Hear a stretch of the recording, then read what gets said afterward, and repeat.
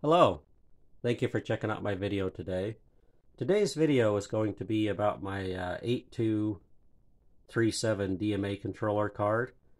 And this card, if you've seen my previous videos, is the add-on DMA controller card for my modular project.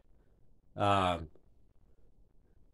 so, in my previous video, I showed modifying an existing card that I had made to make it work better, and this is the modified version of that. So there's no removing of pins or soldering on this one. This is the completed card. So as you can see, I'll just kind of go over the whole thing. You've got your DMA controller chip here, the 8237-5. Now for my project, it needs to be the -5 because this uses the IS8 click pin, and so that's at 4.77 megahertz. The standard 8237 is 3 megahertz, so they won't work. Anyway, you got your latch here for the upper address. So this basically, it flashes out the upper address, then it puts out the lower address, and then the data. Over here we got our index register, and it's the 74LS670, and that's the exact same one that was used on the IBM PC, and it's wired the same way. And then I've got my inverter on here, the LS04. It's still used for a couple of things. And then I've got a LS139, and this is used for decoding the for the index register there. Got the resistors. One of these is connected to DRQ0, and so DRQ0 is not available. Well, it's not available anyway. It goes through the system timer, and it's used for memory refresh.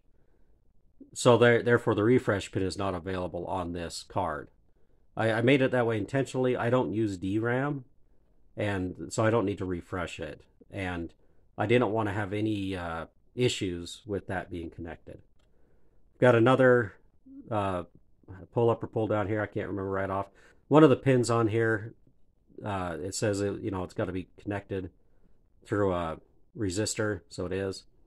And then I've added the 27 ohm resistor that I showed in my previous video for the clock pin. So the clock comes off the bus and comes up and runs here. And I just run it through 27 ohm just to kind of keep it where it doesn't get too much noise on the line. Then I've got my decoupling capacitors on every chip. Seems to make a world of difference to have those. Then, I've got my bracket. This is just a Keystone 9202, and it's just a blank bracket.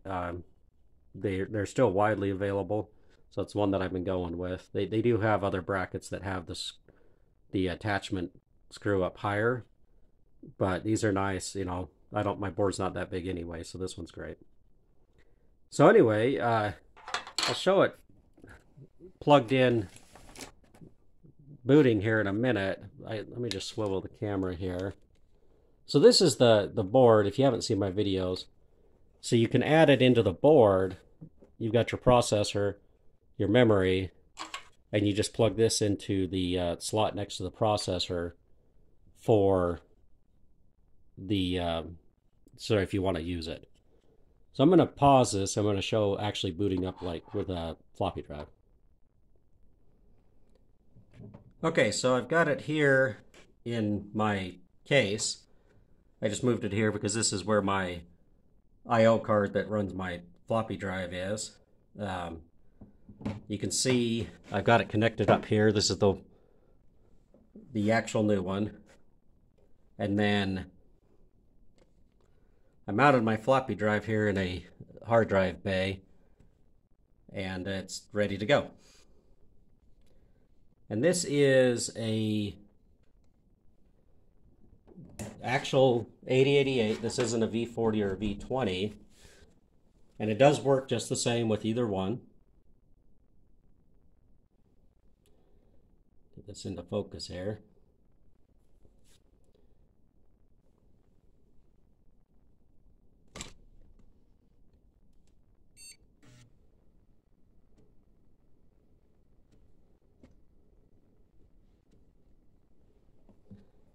you can hear the drive spinning. Now you can use Check-It to check the DMA controller if you don't have a drive. And it'll come back, with Check-It, it'll come back as channel 0 felled, which is what you want to see. If you see channel 0, 1, 2, 3 felled, then it's obviously the whole card felled. So anyway, there you go. It booted up to the A drive.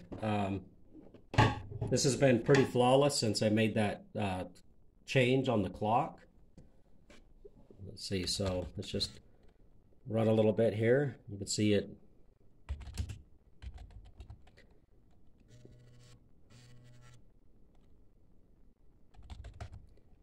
So it reads, we made a new directory, so it wrote to the disk.